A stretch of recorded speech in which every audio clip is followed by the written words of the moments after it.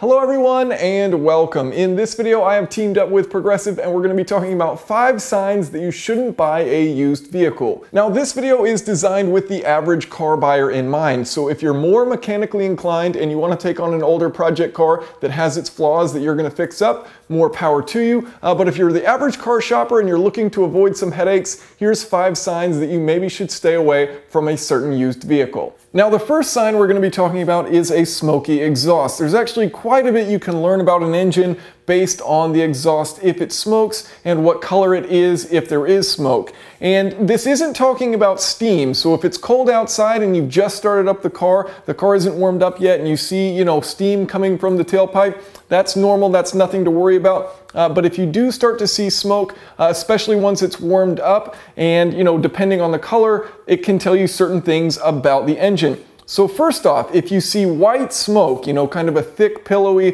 white smoke coming from it once it's already warmed up, well, that's indicating that coolant is somehow getting inside the combustion chamber.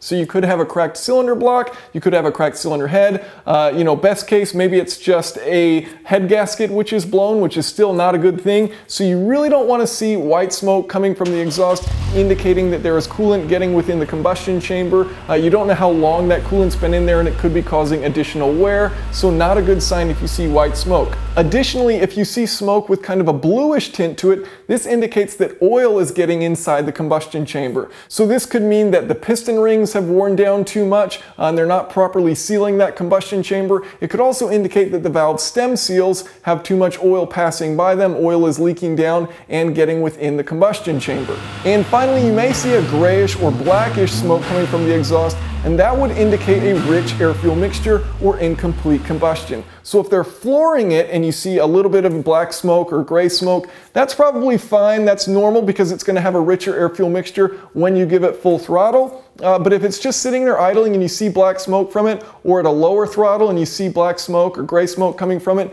you do have incomplete combustion occurring and it's just running a bit rich. And a lot of things could be causing this. It could be as simple as a clogged air filter. You may have, the combustion chamber isn't fully sealing. You may have some problems with your intake valves. It could be a result of a spark plug not properly firing.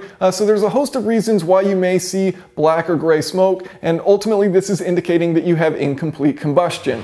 Ideally, you don't really want to see much of a color at all coming from the exhaust. Again, if you see some steam when it's cold, no big deal.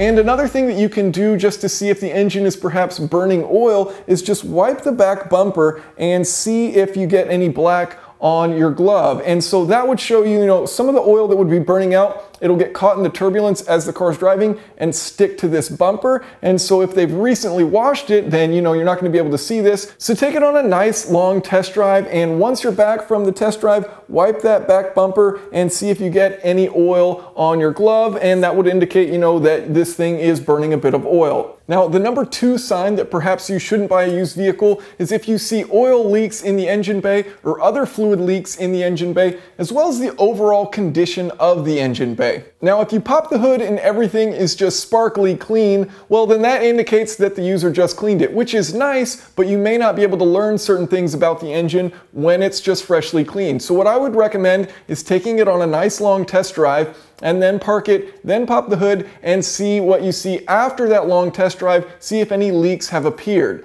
So the things we're going to be looking for, you're going to want to look around all over the engine block and see, are there engine leaks? Are there oil leaks around it? Is there coolant pooling anywhere underneath on the belly pan for the engine? Anything like that? Look to see if there's any smoke coming from the exhaust manifold. That could tell you that some oil is landing on top of it, which could be leaking out from somewhere. And then again, overall, you just want to look at the condition of the engine bay. So check the hoses, check all the connectors, check the electrical connections, make sure that everything seems to be in good condition. You don't want to see hoses cracking. You don't want to see belts cracking, so check the tension in the belts. Make sure that they've been maintained, that they've held their position correctly, so that no timing issues could have arrived from a belt slipping or something like that. Another thing that can be helpful is looking up on the hood of the car. So sometimes fluids will spray up onto the hood, and that can indicate where a problem might be. So look on the hood of the car, and if you see any dark spots on it or certain areas that look like maybe something is spraying on it, check underneath that and see, is there anything going on in that location. But again, after that long test drive, just make sure that everything looks like it did before the test drive.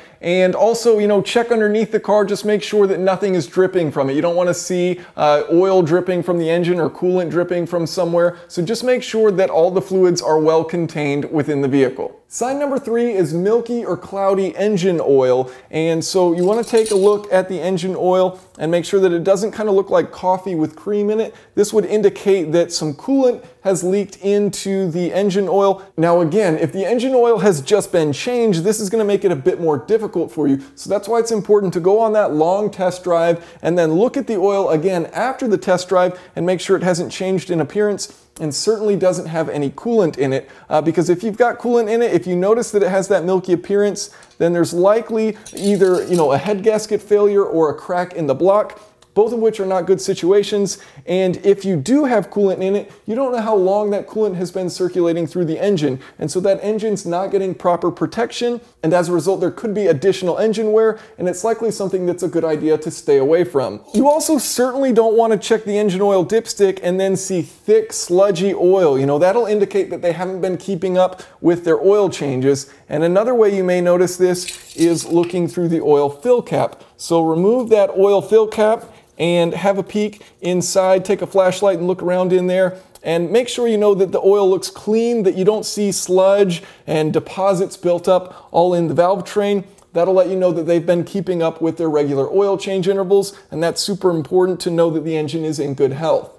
Sign number 4 is excessive rust. You certainly don't want to purchase a vehicle that is rusting away. So you can look underneath the vehicle, and you absolutely do not need a lift to do this. I've just lifted up this car so that you can see with video better underneath, but you can simply crawl under the car and look at it. You can peek your head under. Another simple trick is just taking your cell phone, start recording a video with the light on, and then hold it under the locations, the suspension, under the frame, looking at different areas, and then review the video, frame by frame, and look for rust underneath the vehicle. So a simple trick, just stick your phone under there. But you want to look for rust, near the suspension components, the frame itself, underneath the vehicle. Often you will start to see some exhaust rust. That's not too uncommon to see a little bit of rust on the exhaust, but you certainly don't want to see anything excessive. You don't want to see holes in anything. And also, this is a great time to start looking for body damage. So you don't want to see any frame damage or body damage, and you can look around while you're under the car, looking underneath for that kind of thing. Also, looking at the panel gaps on the exterior of the vehicle, that can help indicate whether or not this car has been in an accident.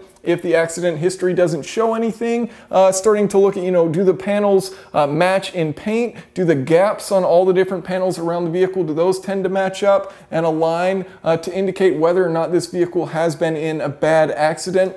Perhaps someone bumped into the side of the garage when they were parking, didn't quite judge it right, but really you're looking for, some major frame damage here and looking for excessive rust around the suspension, underneath the vehicle, making sure it's not going to fall apart on you the second you drive it away. Now, the 5th and final sign that you shouldn't buy a vehicle is if the engine is full of codes. So I use this wireless connector. This is an OBDII plug it right into the vehicle, and then I can scan and see if there are any codes. So you start up the engine, plug in the tool, and see what it says. And for my car, you can see right here that there are 0 codes, so that's a good sign. Now, if there aren't any codes, that doesn't mean that the engine is in great shape, but it's certainly a good warning to know if there is something that this does pick up. And you can also go to pretty much any auto parts store, and they will scan any car for free. So that's a nice way. If you don't have a scanning tool, free, easy way to do it, just go to a parts store, and they will let you know what codes there are and what those codes may indicate could be wrong with the vehicle.